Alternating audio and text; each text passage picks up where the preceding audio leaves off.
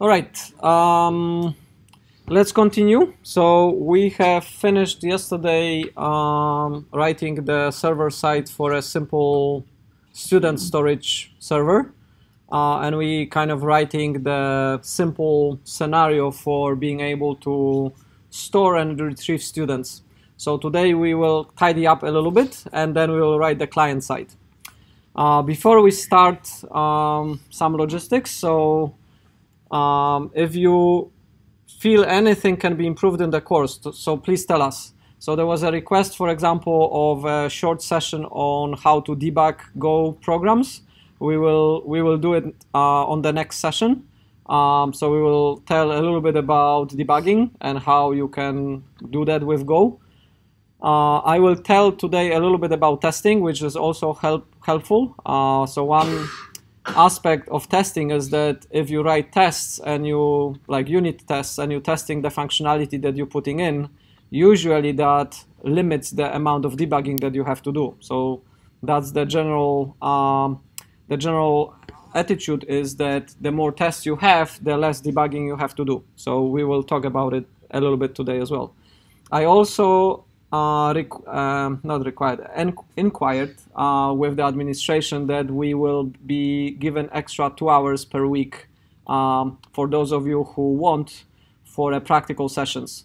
So we will have an extra slot sometime during the week. They haven't done it yet, but hopefully this week or next week we will get it, in where we can talk a little bit more about some of the more advanced topics as well as more practical topics. So the first two topics that we would like to cover is for example, functional pointers in C++, some of the modern features of C++ with C++ 11 and 17, and also row sockets with C++.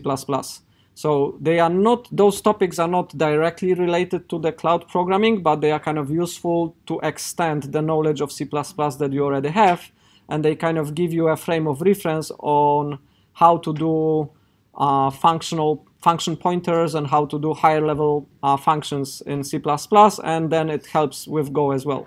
So we will have more topics as we get the slot, and we will see how we can use it. But it's also up to you. So if you have a topic or if you have something that you need to learn more about, tell me or Chris, and then we will try to put it into the plan. Some things will happen on Monday and Tuesday, and then in the normal sessions, and some things may happen in this extra session. So for those of you function pointers in C++ are not strictly required for this course. You don't need to know how to do that, right? But if you are in a game programming track and you will be doing game programming in the third year, then it's very useful because for event handlers and for a lot of things, we do use function pointers.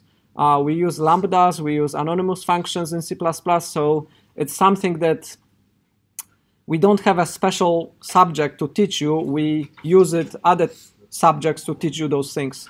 So we used to have multi-threaded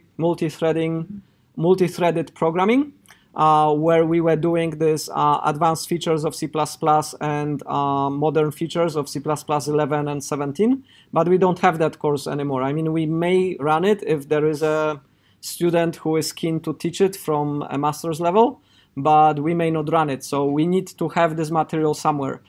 So some of it will be in graphics, some of it will be here, and some of it might be in game programming. So we kind of spreading some of the topics related to C++ in other courses because there is no more C++ related course per se, right? So yeah, the bottom line is I'm waiting for the notification of when this extra 2 hours could be during the week, and then we will use it for more practical sessions. This Monday and Tuesday we split. Some of it is theory, some of it is practical. This week we're doing a lot of coding and a lot of practical things. Next week we probably do half-half, so we'll talk a little bit about theory and then half will be dedicated to practical things, and we will talk about debugging next week. So if you have any suggestions or any requests, don't hesitate and ask me or Chris, or just post on the Blackboard. So do you have any of top of the head, comments or questions or suggestions? Yep. GDB. Yep. So debugging in general, right? Yeah, but like that in particular because it seems very useful. Yeah. So GDB is very powerful. It is also quite complex.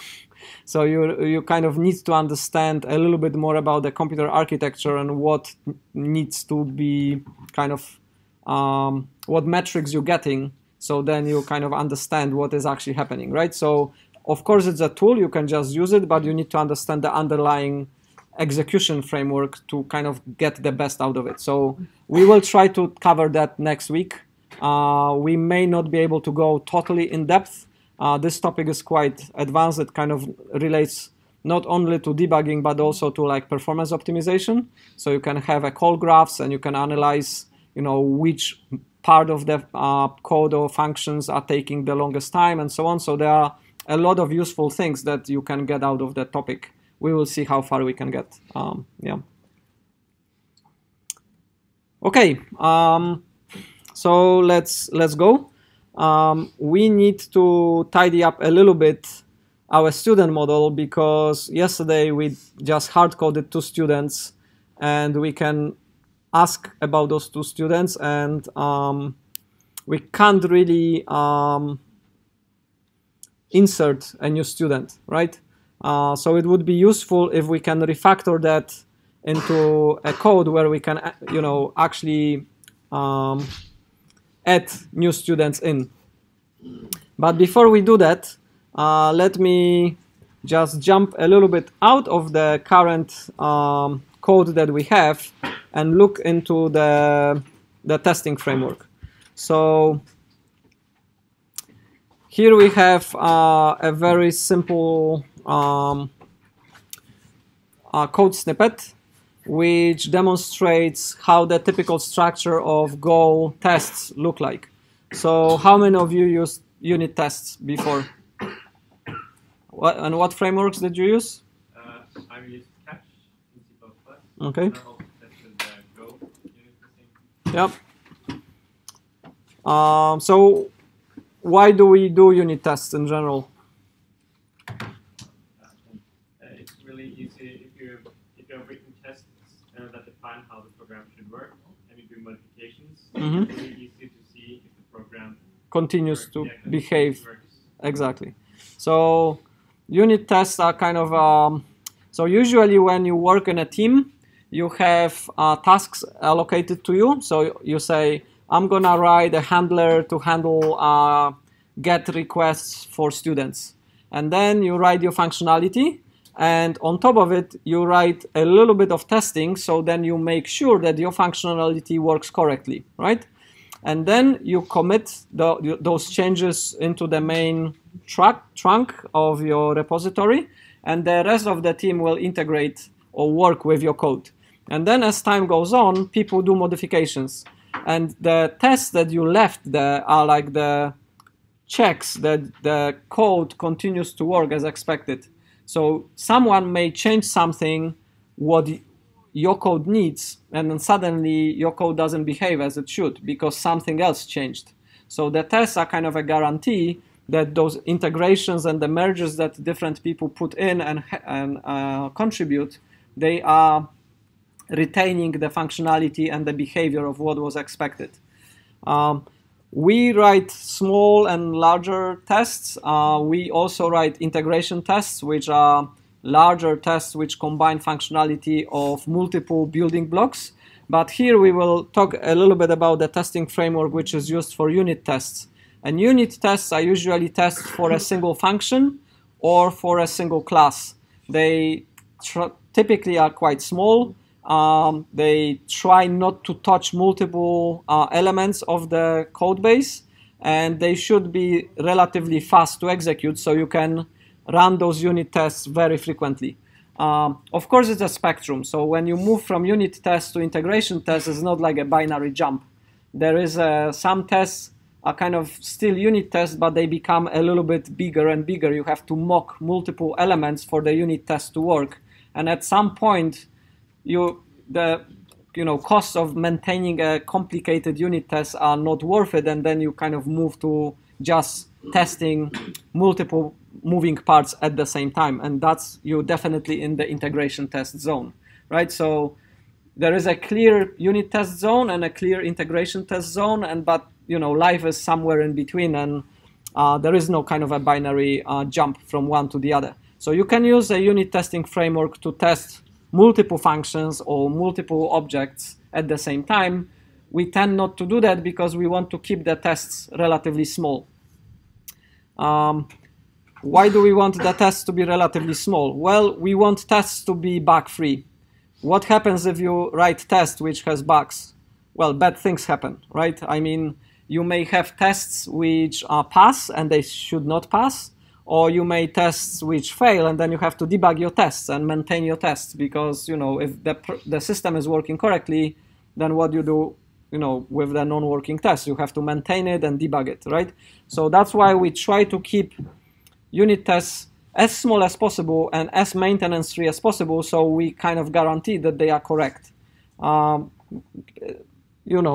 Again, life is sometimes a little bit different. So even with small tests, you may have bugs.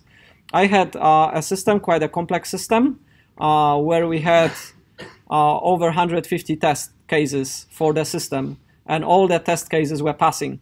And then it turned out that I came up with a scenario which demonstrated that the system is incorrectly handling the inputs. It's not correctly working, right? So normally when you find out the bug, what you do, you write a small test which tests that there is a bug and fails, right? So it's a test which demonstrates that the system is not working, and when you run the test fails.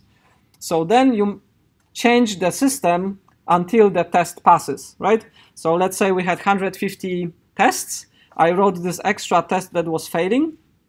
I fixed the system.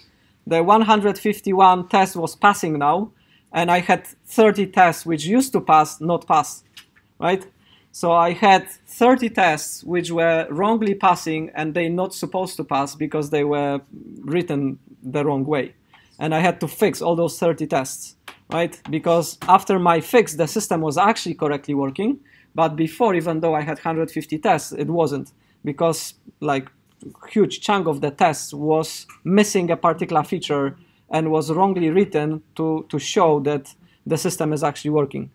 So what the lesson I learned was that it's useful to write tests actually before your system is working, because then you are less biased, right? So if you have some functionality that you want to test and you wrote that functionality, while you're writing the test, you usually write the test in such a way that it will pass, right? You don't, it's kind of a bias when you already have something working. It's the same like you wrote something and then you're playing with it and testing it. You will rarely use a combination of keys that crash the system, because you know subconsciously or consciously that you should not do that, right? So that's why usually in bigger companies, the testing department is not the development department, because they don't have that bias. They will just test everything without kind of inherent bias of how things are actually built. So I will stop here. I mean, we spent some time talking about tests and testing later in the third year, and then if you continue in the fourth year, but all you need to know for now is that there is a framework. You should use it, and it's relatively easy to do. The testing framework works quite by conventions. So you have functions which are prefixed with the test, and then you pass them a parameter which is the testing framework reference to T. You can name it differently. The convention is to kind of use T. Then you write the body of you're setting up something to test. So here I'm kind of mocking a JSON string as if I got the JSON string from the service. I have my data structure, and I'm testing if the unmarshal function of JSON properly works for that input string, right? That it doesn't throw any exceptions, that it correctly unmarshals the string, this JSON string, into the student data structure. So if there is an error, I'm saying t.error. So I'm telling the testing framework that something is wrong, the test should fail, because there should be no error. I don't expect this call to unmarshal to fail. And then after this unmarshal is done, I'm testing if data.name is different than Mariusz, because I expect data.name to be Mariusz, right? So what is this test testing? Well, one thing that test is testing is the Go marshalling and unmarshalling of the JSON strings, right? The other thing is that my name and age, it actually doesn't test age, but it tests that the name property of JSON is probably properly inserted into the data structure of student, right? So the mapping between this name and the name of the student is correctly established. So this is a very trivial test. You may say, well, you know, how likely is that this will fail?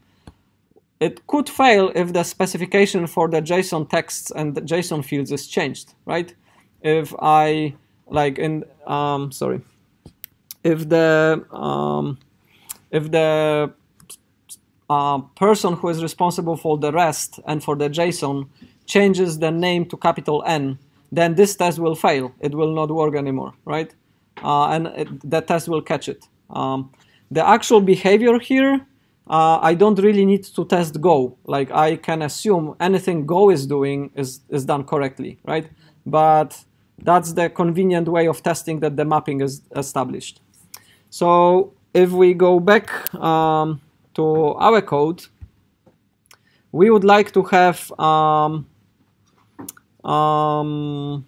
way to make sure that our handling of students is done correctly. So we will redo this part, but before we do that, I would like to have a small API to allow me to keep track of the of students, right?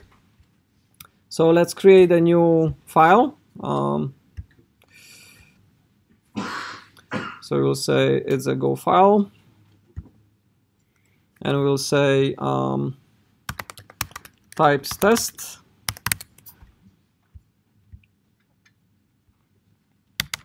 and we will write a simple test case for setting up the student data structure, adding a student, removing a student, and getting a student from that data structure, right? I don't have any code written yet. I'm starting just with the tests, right? So I can say test add student and testing team. So now I would like to have wrong test signature. Okay. So the advantage of writing tests first is also that you will feel what your API looks like or feels like even before you have it. So I don't have any structs, or I don't have any methods or classes yet. I'm just using it. I'm using something that doesn't exist yet, right? I would like to have something to keep track of the students, right? So maybe I have like a students DB, and it's called students DB, and I can instantiate it. And then what I can do, of course, the code is not going to compile now, right? But I just get a feel of how it would feel like. And then I can say db add student, and then I can add a new student. So I can say student, and students we already have. So I can say student Tom 21, and then I expect that now if I say db count, it will say if db count is different than 1, we say t error wrong student count. And if I say if db, so I can say give me the first student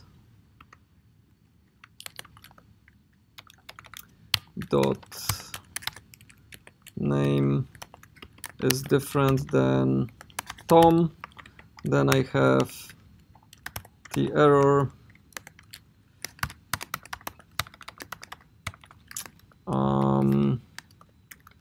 student Tom was not added. Does it make sense to you? So I am imagining that I have some sort of a data structure which I can instantiate, and I have 3 calls on that data structure called add student, count, and get. I can just, for consistency, just maybe say add, count, and get, right? And it feels okay, right? I've already refactored it. So I initially said add student, but now I see that for consistency, it would be, for my API point of view, it would be more consistent if I just say add, count, and get. All right, so of course, this test doesn't compile and doesn't, I cannot even run it because it doesn't compile. So I will create a new Go file. I will say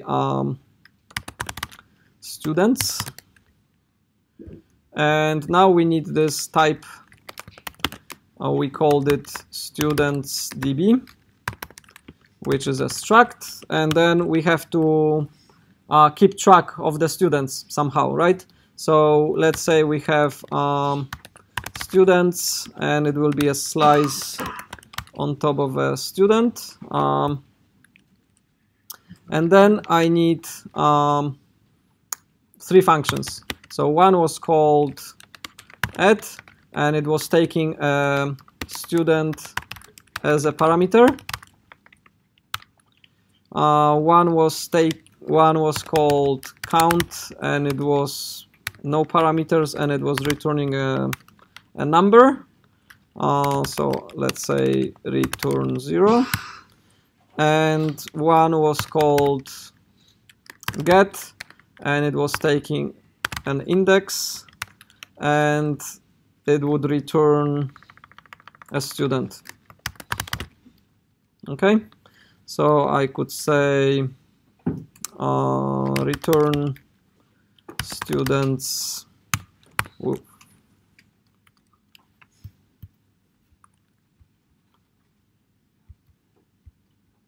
Right?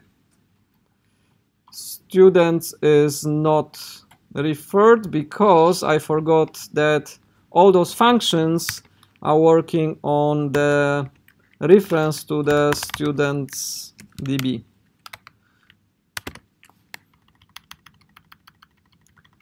So I do this.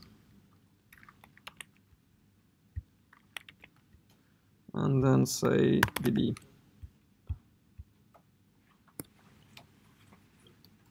Correct? Comments? Yeah?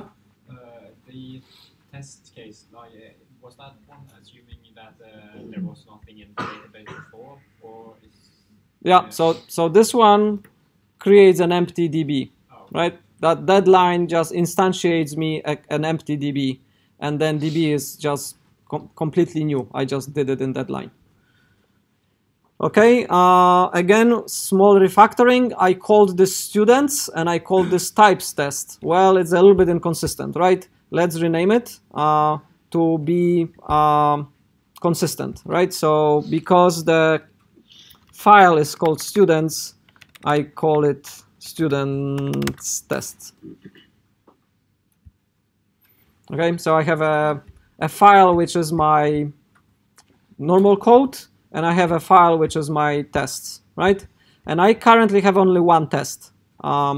So now if I add configuration and I say go test, and I say go test directory, I will say main tests. Let's see if I can execute it. And then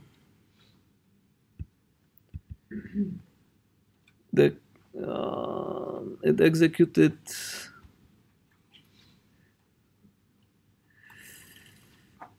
Yeah, where do I get the...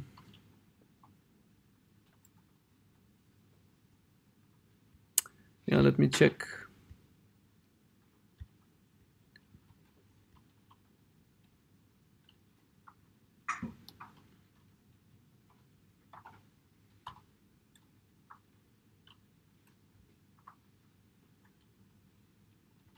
Well, if it worked, you shouldn't get anything printed, should you? Well, you should get that this test failed, right? Because when I've added Tom, the count will return 0, not 1, right? So that test here should fail. So I should have information that it failed. Let me see.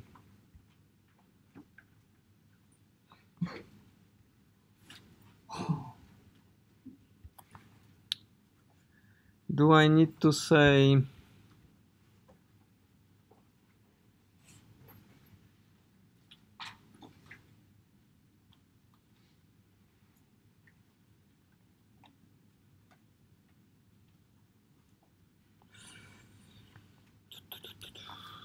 Let's say I do this.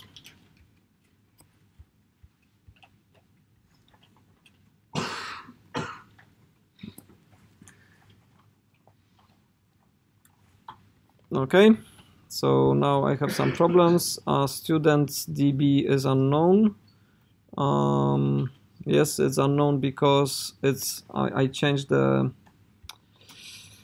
configuration to just file, and it's not a file because it needs to take the data from the hello.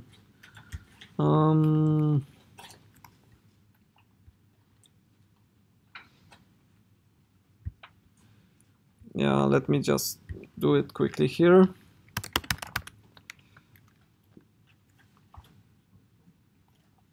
So this is what I expect, right? I expect a test to fail, and I see which test was run. Is it clearly visible? So I was running the test for the local folder. So I have my code here, and it says test at student failed because wrong student count, right? That's what I would expect from this failure here, right? So if I go to students and return 1 and rerun the test,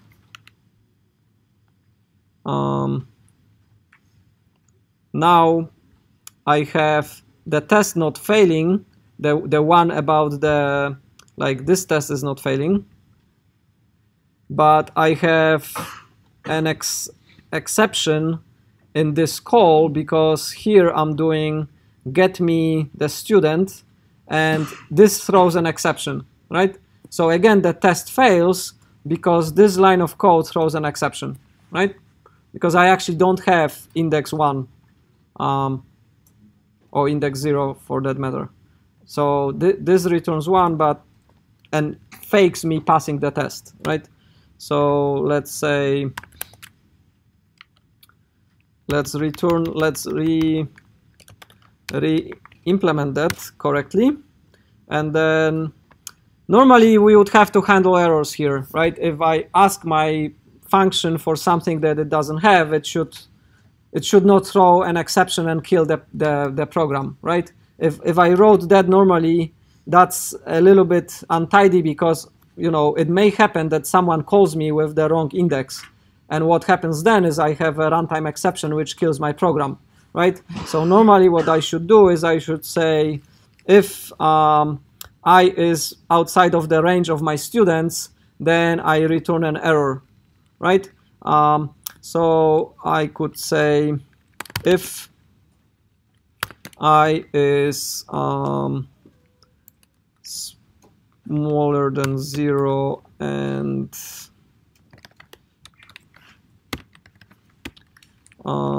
I is bigger than length of DB students. Bigger equals? Yeah. That's nicer. Good catch. Then return error new index out of range. And I have to say that I am normally expected to return a student, right? So now what we say, we are expected to return a student and error code. If there is an error, I will get an error, and then if everything is fine, I return nothing for the error. So this is a typical pattern for handling errors in Go. Yes? Isn't it either if it's in this under the range or over the range? In the if case there? What if you give it -1? Then this will catch it and will say index out of range. It's and there, so it's Yeah. You're right. That should be or. Yep, perfect. Correct. So if it's -1 or if it's above the range, I'm returning a problem, and then if everything is fine, I'm returning a student and nil for an error. They don't like me returning nil for a student because it says, nil is not compatible with student. So I actually have to return like an empty student, right? So I say, okay, I have an empty student being returned, but there was an error. Don't use it. Like, it is just something I have to return. And then if error is nil, then everything is fine. So then in my test, what I can say is, if I'm getting, so let's do this. If student and error equals dbget, and then if s is different than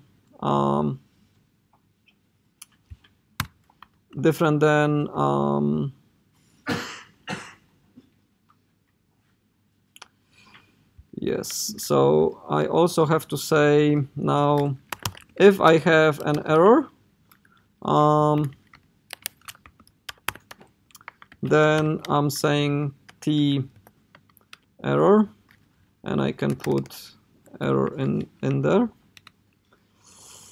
And then if s is not Tom, I have another type of error, and then I'm closing it. And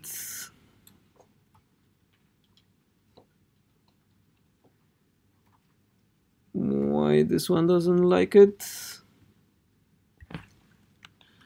Do I need to unclose it? No. So what it says. Works if you put it outside the if. On top of it. Okay, so let's do that. And then we have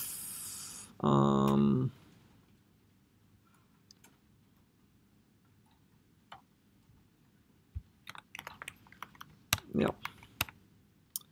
Yeah, we can simplify that.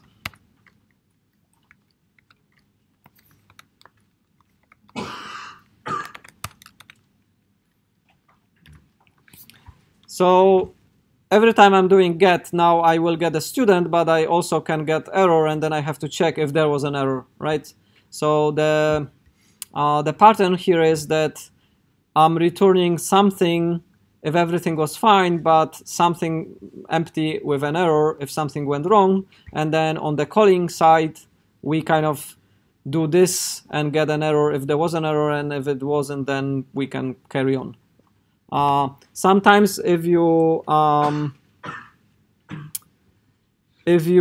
don't expect an error to happen, you could handle it internally here. I could say, well, if someone passed me an empty, like a student outside of the range, I could say then I always return a student, but here I print to my logger that, you know, someone called me with the wrong index, right? I don't expect this type of error to happen, so I will kind of log it and then return an empty student, and I wouldn't do that, right? It's an alternative way of dealing with the error condition. So the code will work, it will not crash my app. In the logger, I will see, oh yeah, there is a bug somewhere in my code, right? Someone was calling me with the wrong index. I have to investigate why that happened. But I'm not handling it with the error conditions. And then if I'm not doing that, so let's say we change the flow to this.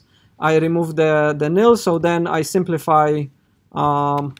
I don't need to check for an error, right? In this particular case, this is probably more accurate, because why would someone pass me a wrong index? Because the code is buggy, right? So the code needs to be fixed. As a programmer, I don't expect to get the wrong index. I mean, it is an erroneous situation, but normally it should never happen. On the other hand, if you're doing an I/O call, or if you're opening a socket, or if you're doing something which is outside of your control, even if your software is completely valid, it may still fail, right? If I'm opening a connection and there is no internet, it will fail. So then I have to get this error notification that, you know, something that failed beyond my control needs to be handled. But a wrong index is not something that should happen. So there are different ways of dealing with it. One is to log it. The other one is to kind of fail it, right? I can throw runtime exception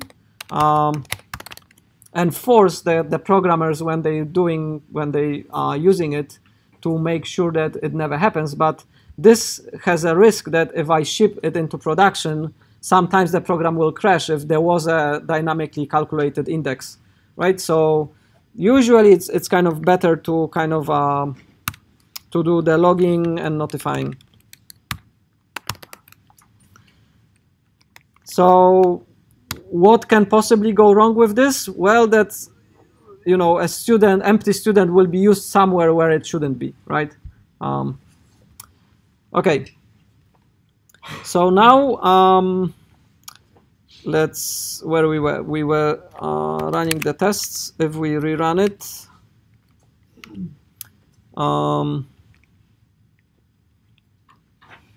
students are not using errors, yes, because we decided that we don't need it. So if we rerun it, then I have the test failing. It took 0.1 second to run, and it fails in line 9 and line 13, saying wrong student count, and student Tom was not added. Very nicely and tidy. No exceptions anymore. Before, the test was failing partially because of the code exceptions. Now we have exceptions handled, and it's not crashing, but both tests are failing, right? Okay.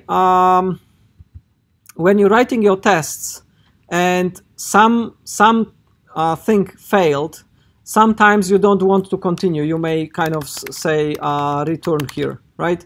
If this thing is already wrong, I'm almost guaranteeing that everything under that is wrong as well. But it depends on the logic of the test. In our case, it probably would make sense for me to return here. If I failed with the count, you know, I'm not gonna pass with get. But it's okay to leave it this way as well. So this test runs, and then this check runs as well. So then I get 2 notifications. I don't know. I will figure out why how to configure the IDE like in a break. So now we have to finish the implementation. So we need to add the student, right? So what we can do is we can say db students append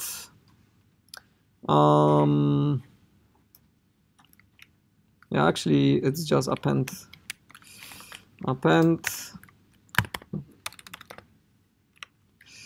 db students and we say s, right? So let's check what append is returning.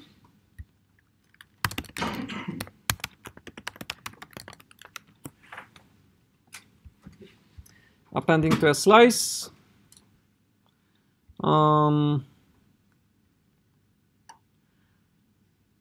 So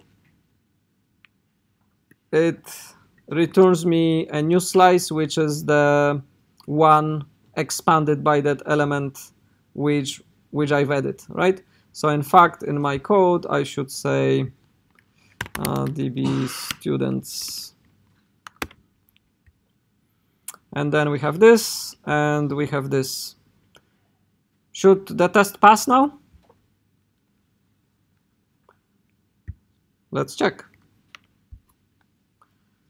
No? Sorry. Yes? How did you add the test file so you can run it in the command line?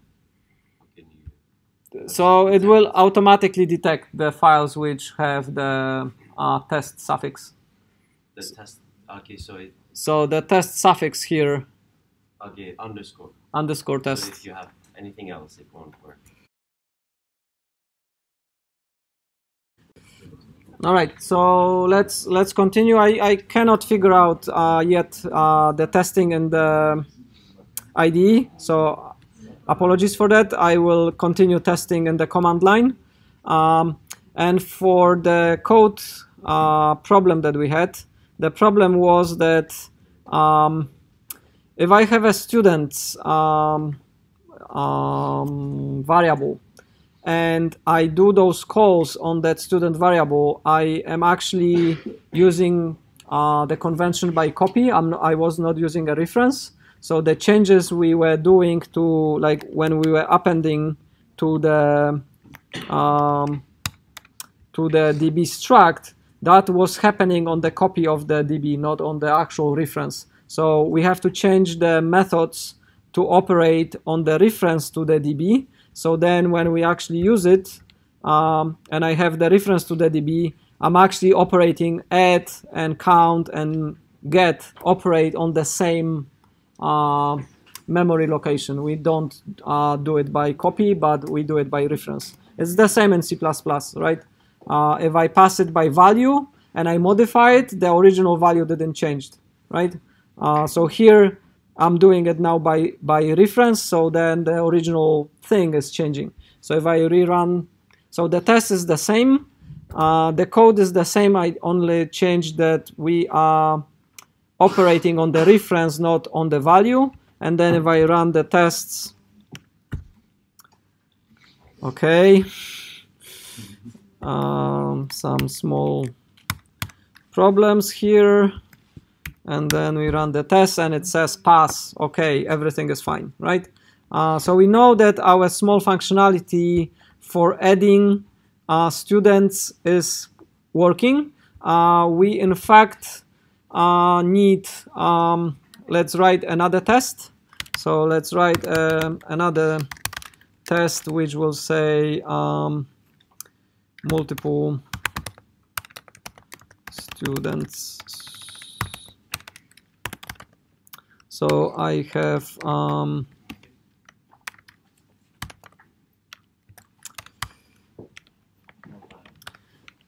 so let's have S1, which is a student.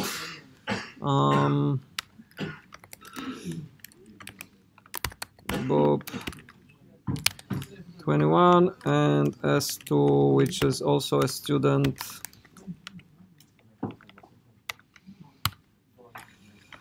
And it would be Alice. So now I can say DB is my students DB, and DB at S1, DB at S2. And you kind of see where I'm going with it, right? So I can do if DB count is different than 2, T error, wrong number of students, and if DB get the first one dot name is different than the first one name, then I say T error, wrong name. I would have to repeat it to S2, and at this point I'm thinking it looks kind of tedious for me to be doing it for just 2 students, repeating those dbget and checking that everything is fine. How if I just write a for loop? So I say for every student S in a range of, and then I have this db, but I cannot get all the students. I can kind of try to do this, but this is only available within my package, right? Which might be okay. So let's stick to it. Let's not optimize prematurely. So I would do db get. So I would say if, okay, I need an index, so I will actually have db get, oops, this, and I would say s.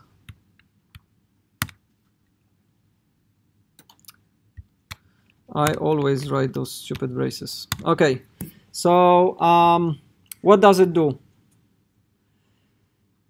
It gets me all the students which I have in the DB structure, and it indexes them from 0 onwards, like a kind of a normal for loop. So I is 0, 1, 2, and so on, and then S is the 0th, 1st, 2nd, and so on, right? So I can test all the DB students if the DB get I is the same as the S that I'm kind of getting here, right? But this is it kind of doesn't make sense. It has to be the same, right? Because the ith student is the student which has the S because I got it, right?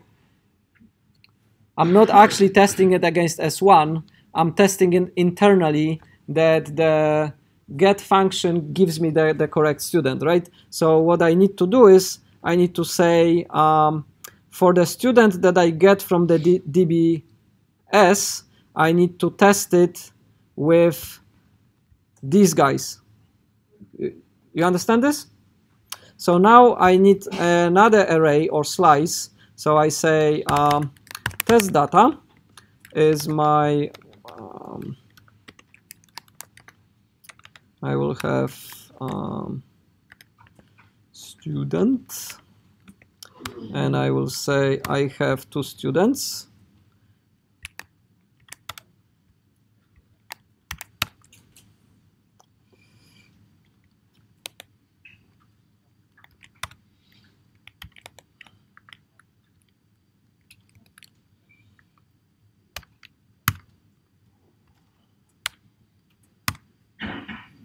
So my test data is Bob and Alice. It's 0th student, 1st student. And here I will say test data of the eth student name has to match the student that I have inside, right? Make sense? So now I can change, I can add extra student and have the tests run the same way, although I would need to modify that as well. So I have to say for every student in the range of my test data,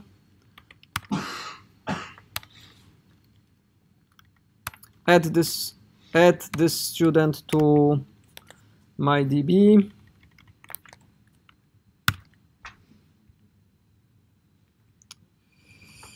Right, so that's index and that's student.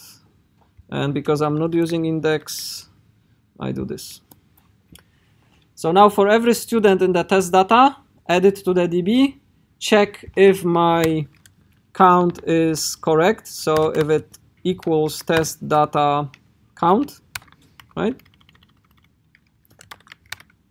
And then check if the names are consistent. And then I can also do a consistency on the age to make sure that the age is also consistent.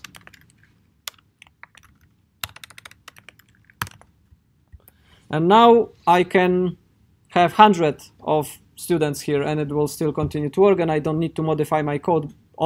I only modify my code by adding extra students to my test case, right? So I can add, you know, as many students as I wish, and the test should work. So let's test it. Runs fine. So this is a kind of a useful pattern if you have multiple use cases, if you want to test something multiple times. So instead of repeating your code, you can write your test cases as a sort of data input and then just iterate all your tests in a for loops, right? All right, so we managed to extend our scenario to be able to add and we don't have removal of students yet, but let's say we don't have removal for now. So what we can do, we can refactor now this part, and instead of using this hard-coded student, 2 students that we had, we can start with 0 students. So we can start with actually the handler which responds to the student requests will kind of do the job of answering of how much students we currently have, and then replying with the appropriate data structure. So what we can do is we can change that. We can basically remove this. We say, okay, if there is an error, we handle it. If there is if we ask for all the students, we return all the students that we currently have in a database. Because I've deleted this internal thing here, now we need to somehow manage that. So one way of managing that is we can, in the main, we can say I have I have some data structure here, but then we would need to pass it to the handler. And then the handler would need to be extended by the argument which I want to pass to it. So that's not ideal because the signature for the handler functions are kind of sealed, right? So that approach is not good. So alternative is I may have a global variable which holds my DB, but we don't like global variables neither. So what we can do is we can say, okay, I will have local data structures in my handler. So I will have, I will have a section here which kind of declares some it's not really global, but it's global for the handler of the students requests. So I will have a DB, which is my students DB. And this DB is kind of global here, is local to this function. And then I will use this logic as a router, and I will have another function to which I can pass my students, right? So in here, I would like to say reply with all students, and it takes W and DB. And I will have my function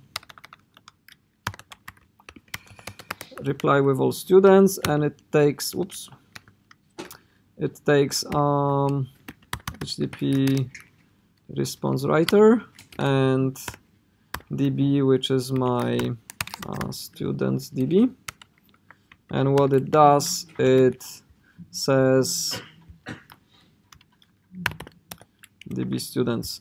It is kind of a one-liner, but it's still nice that I don't have a logic here. I just use this logic as a kind of a routing metaphor. And then else, I would say reply with a student. Oh, let's say with student. And I need to pass W, I need to pass the DB, and I need to pass the index of the student I need to reply with, right? So I will have a function which says reply with student, and it takes W, which is the HTTP response writer, DB, which is the students DB. You have to take the response writer as a reference, don't you? Here. Or... Yes. So in fact, we should use references on all of those. And I need index, which is the index of the student we need to return. Okay, and then what we do is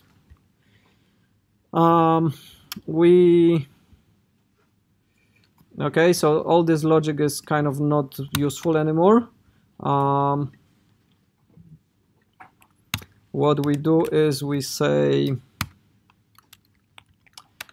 encode db get, and we get the eth student, right? So now, because we are getting the I not from a programmer, we're getting the I from the client side, someone is requesting it, right? There is no problem for me to say student 0, but I can say student 100, right? Anybody can do that. So I can have an invalid request because the ID is not found. It doesn't exist. I need the error handling. We remove the error handling on get I. So I have to guarantee that my call to get I is correct. So I will have to make sure that I is valid. So here I have to say if db count is less than I. Is that correct?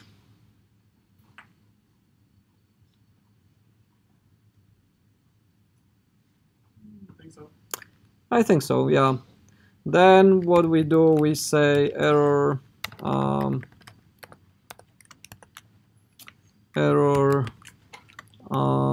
and then again we have this discussion of error codes. So what error code should we use? We could use 404, and we could say HTTP status text 404. By the way, again, I'm using magic numbers. typically would need to say, well, let's don't do that. Let's say HTTP status. No,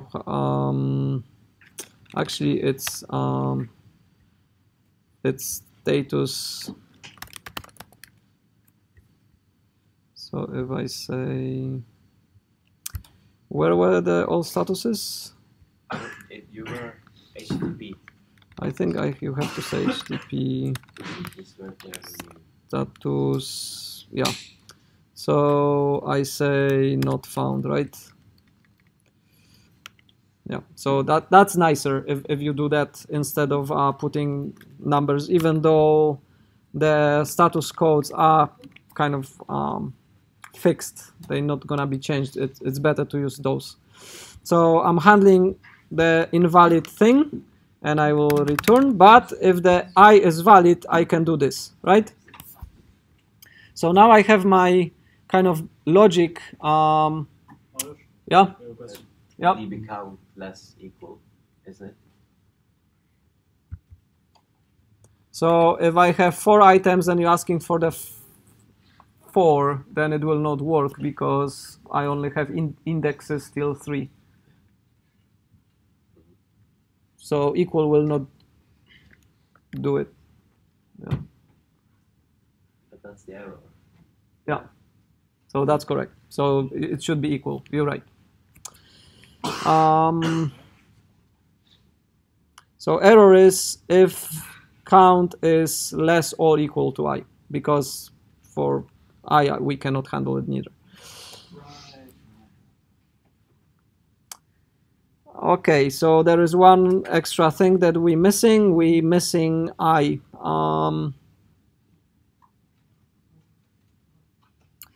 Yeah, all right.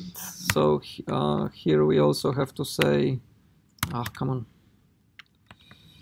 We're actually passing the references instead of the by copy. And when do you use star and when do you use the okay, let me just do the I and then we come back to this. So how do I get I? I have to have an index which is I, which is an int, and I have to do ASCII to int, right? So in C you would do this, and the parts 2 would be the text, which is your number, right? So what we can do is we can ask, okay, go, okay,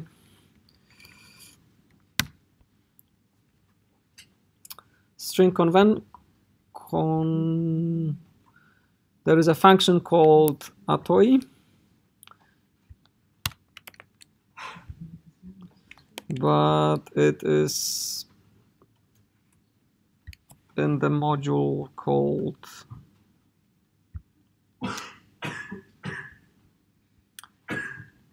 string conversions. So I need to say string conversions, and then I have atoi, and it says, okay, let's go back here. So if I go to atoi, I see it returns me an int and error if the parsing didn't happen. So this function converts a string to an integer and returns an error if there was a problem, right? So I would actually have to say error if,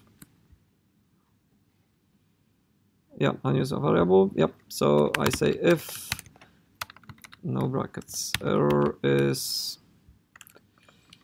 different than nil, then we have to handle it again. Okay, how we handle it? So someone passed me a URL which is of this form, and this thing is not a number. So it passed me some sort of a text which I cannot parse into the integer. How should I handle it? Well, let's say we say HTTP error, and we say, yeah, what error code we should use.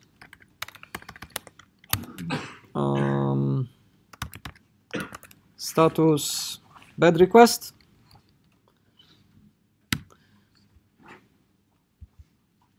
HTTP status text, HTTP status bad request. Okay. And we don't send anything, so we say return. Okay.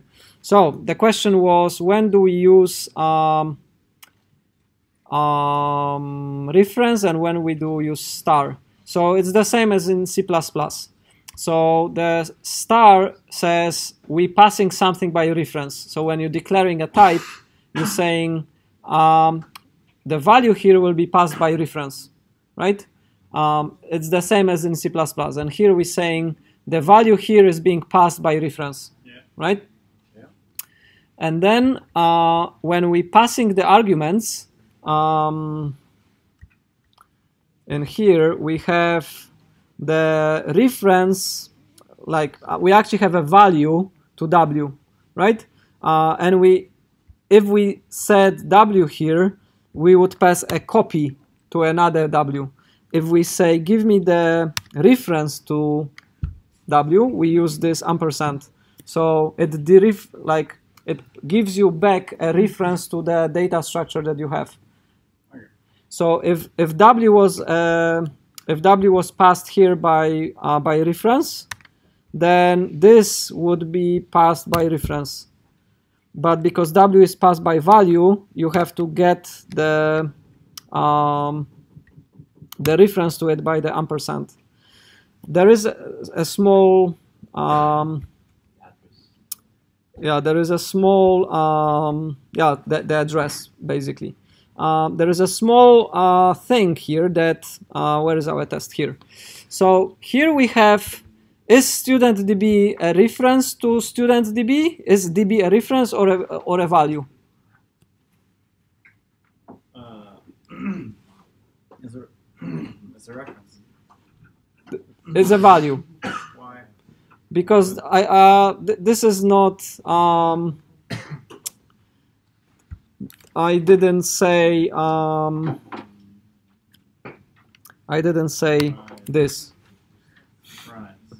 If I said this, DB would be a reference. Yeah. But because I didn't say ampersand, I said this is by value, right? So DB is the actual struct.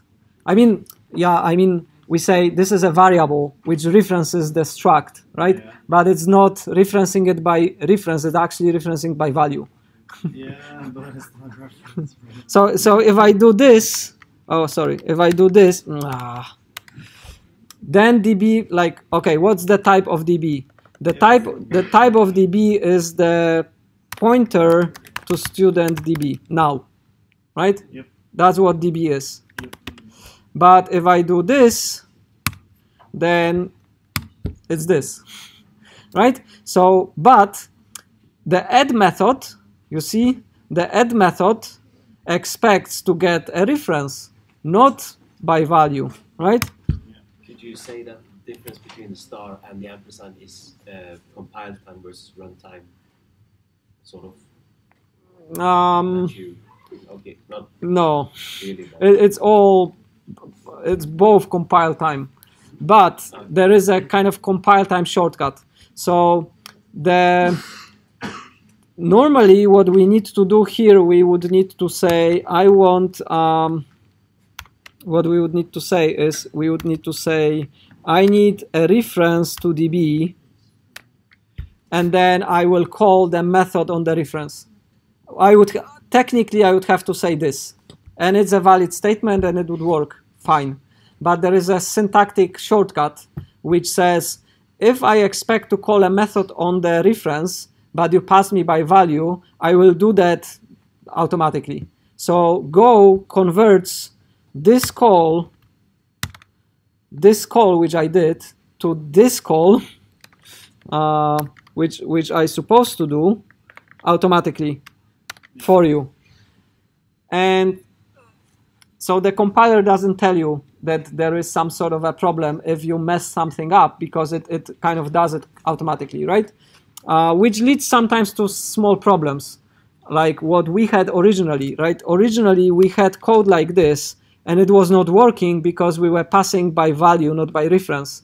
And now we have the code like this, which is exactly the same, and now we're passing by reference because magically compiler does it for you, right? It may lead to some bugs in your code because you actually see code like this and you say, what's wrong? And you don't see what's wrong. But if you were forced to do this, then you would see, okay, I'm like, if I see code like this, you know you're passing by value. But if you see code like this, you know you're passing by reference, right? So I actually don't like that feature of Go, that it makes it convenient for you to write it like this. But you know, nobody writes like this. I mean, it's like so much writing that nobody does it. So everybody does this, right? But it may lead to some problems later on. So watch it out. So here, if I were to properly do it, I would probably do this, right?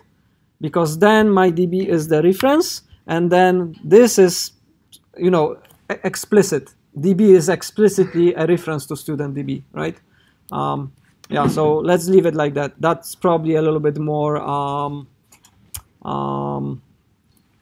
yeah, orthodox kind of way of doing it.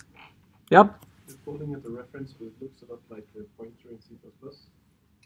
Is it called a reference but it acts like a pointer? Or? It's a pointer. You can say it's a pointer. Yeah. So technically it is a pointer. It's not a reference in the C++11 sense. Yeah, it's a good point. I should say the DB is a pointer to students DB now. It's a kind of an address. Is it called references in Go, or is it pointers also? I don't remember. I think it's called pointers, but I think it's also called references. It's not many languages that separates the two. Yeah, so it's weird. Definitely in C++ you separate. Clearly there are different semantics when you say reference and a pointer. Here it is kind of intermingled, I think. So I think they use it interchangeably, but I'm not sure. All right, so where are we? We need to test if our changes actually work, right? So now, to test it, I actually need to run it. So I have to say we're running a main. I run it, and then it says, whoa, what are you doing? You're passing IO writer as a reference where we expect to pass something rather differently. So I have to say, every time I was passing it by reference, by address, I have to dereference it, right? So I have to say dereferencing it, and here it's okay, and here I am dereferencing it, and DB students is okay. So let's try it again. Okay, now it works. Do you understand why I had to dereference the references? Because the encoder needs a value. It doesn't want the reference, it wants a value. So I cannot pass a reference, I have to pass the value. So I'm like dereferencing the reference now. So dereferencing the pointer, right? So now it became like the value type, not the... Doesn't that mean that you didn't have to pass it as a reference at all? Yes, that means that, but if I pass it by value, then I would be making a copy. So Yeah, I could... It's already a pointer then. I could do this, right? I could do this and say I am actually passing it by value. And if this is a pointer type, then it just works fine, right? So we can stop it and rerun it, and it will work fine. I forgot something somewhere. Yeah, here. Again, I'm forgetting somewhere the references. So line 69. Right, so we're passing db by reference, but we're passing w just plain.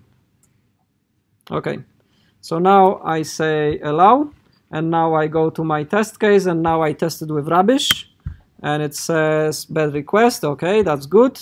I tested with a number which is too big, and it says not found. We don't have a student 120. I tested with student 0. And it also says not found because we actually have 0 students, right? We have an empty database. So we got to a point where we kind of refactored our system somewhat, and it works relatively well. How would I test? How would I write a test which does what I just did?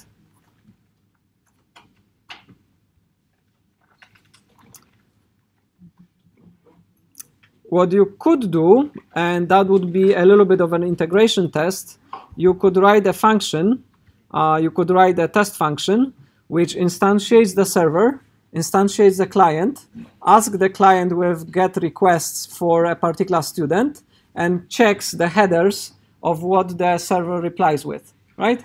So if I got 404 for the not existing student, and if I got 200 for, I actually cannot get 200 now because we have 0 students, right? The only case where I can get 200 is this case. I say, I want all the students that currently are here. That's the only use case right now which gives me 200 and responds with what?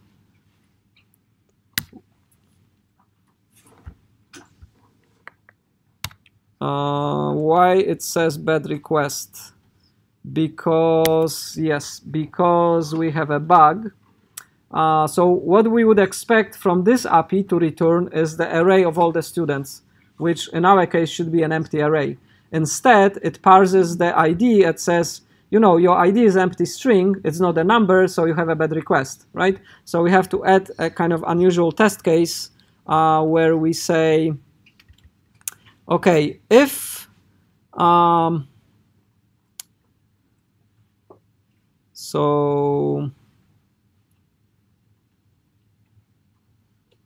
yeah, so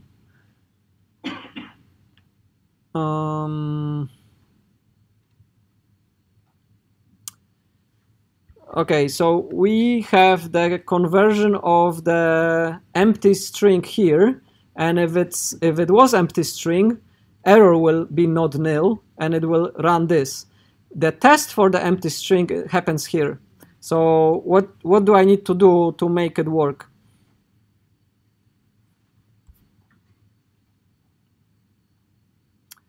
The easiest way is, you can notice that I don't need I until here. So I can basically, take these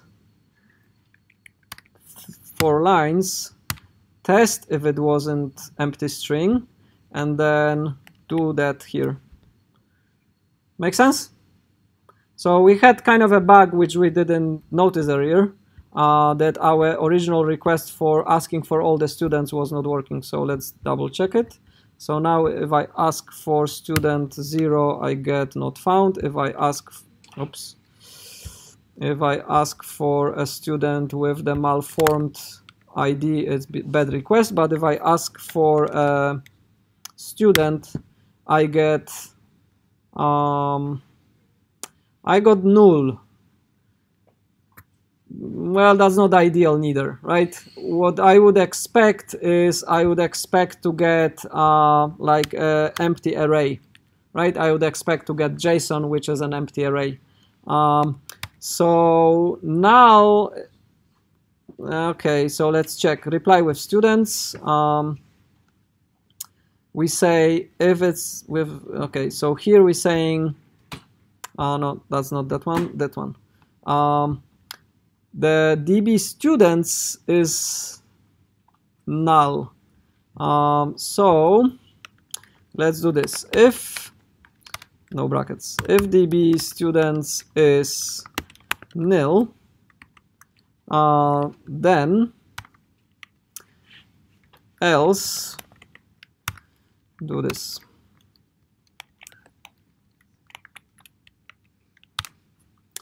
So we kind of do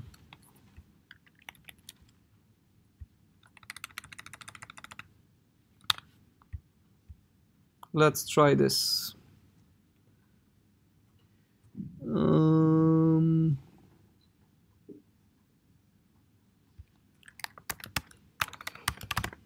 Student.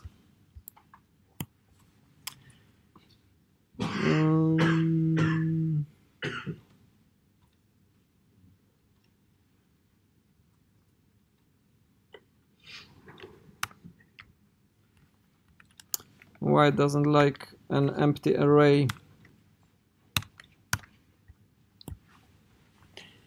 Right, so I have a slice which points to an array which is empty. Let's see if the JSON encoder kind of deals with that correctly. So I say, if DB students is nil, then pass instead an empty slice to an empty array, which should be just the brackets.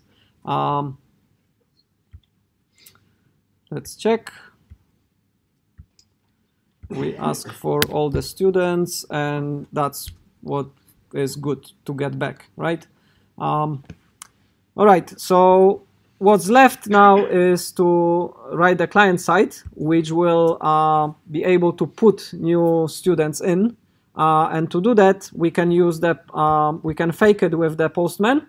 So the only thing which we would like to do here is to write a handler which would respond. So currently, if I do this, if I do get student, I get a list, an array of all the students which are in the database. If I say post, I may post a JSON structure which will be my student and will get I will get a side effect which is inserting the student into the data structure. Christopher would say, no, don't use post, use put, right? It would be a kind of more idiomatic way of using a REST API. Sorry? Because we're changing specific fields. Yeah. So we can, so which one would be the most natural? If you're adding a new item, you're not changing, you're adding a new student. Post. So what we do is we fake it. So we here have my student, I am saying, instead of get, I will do post, and my body will be row. So I want to type it, and I want to have a JSON which will have name, say Tom, and it will have age, say 21. And then that's my body of my request. I'm using the post. I would like to set a header to be, so headers, I will say application JSON. And then all looks good, and I send it to my server. And my server responded with status 200 OK, and with the body saying empty, right? So what the server did, it responded to my post request exactly the same way as to get request. It basically said, okay, everything is fine, this is the list of all the students, completely ignoring my body, right? So that's a little bit problematic because that's not what we intend. So what we intend is, we say here handler student, and we say if the request header, no, it's what's the method? If the request method is equals get, do all of that, right? But if it's post, do something else. So we say, I will say return here. So it will behave the default way for, I don't want to enclose the whole thing in braces. So it will behave for put and for delete right now like this, like get. In fact, you should be specific about get. And then if there is a post, we would like to say error, and we will say, so we will use the HTTP status not implemented. We don't have yet implemented the adding new student, but at least we handling post now correctly, right? So let's check it. So we rerun it and we allow it, and then we go here and we send the request again. Well, it didn't work quite well. It's running, okay. Why this doesn't go? So let's say I have post, student, body is my body, row, headers, the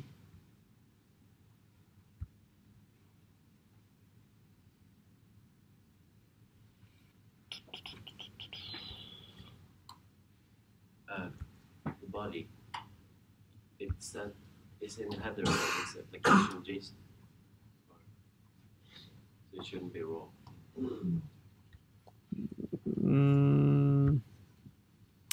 Yeah, but that's the, so this is what I got back. This is what, yeah, let's see.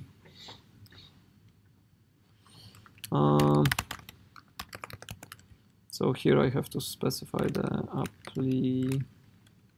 No, those are the parameters. No, we don't want the parameters. We want the headers for the request. So content type, and the value is application JSON. So we want this header for the request. So this part is the response I'm getting. This part is the header, and so parameters, we don't want parameters. We have a header, we are doing post, and we're running it, and it doesn't do what we expect. So request, maybe this, let's print it. So let's say format print line, and let's say error method. So we will see what method is being used in the console. So let's say we run it again. We run this again, and then it says it's get. Why it's get? When I just said it's post.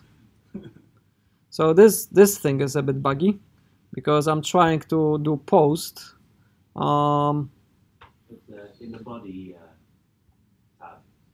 Does it Okay. direct on student and Change student slash maybe? Well, we can try with a slash, but it says post. Clearly it says post. Oh, there you go. Not implemented. Yay! Finally, some reason. Maybe it was caching it or something. So here, now we're getting post, right? So now if I do, if I do this check, I have it working correctly, right? So in fact, it would be useful to handle to say the if check, if method is, is get. Sorry, you do the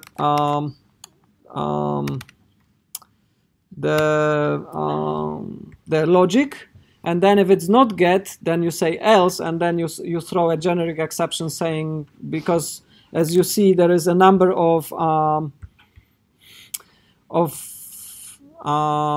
things that can be issued towards your API.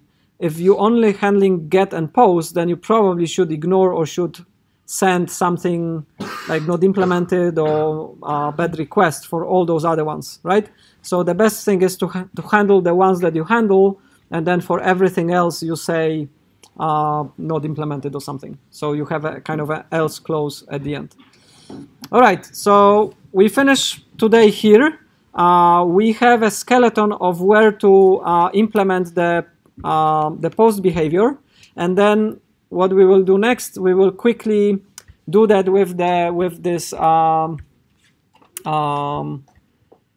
Postman, so we can issue requests with the logic, with the data, and get the server properly handle that, and then we will write the client, so, which will actually be doing that instead of us manually doing that, right? And then we talk a little bit about debugging as well. So that's the plan for the next session. If I get the time this week for an extra session, I will post it on Blackboard. If not, we just meet on Monday. All right? Questions?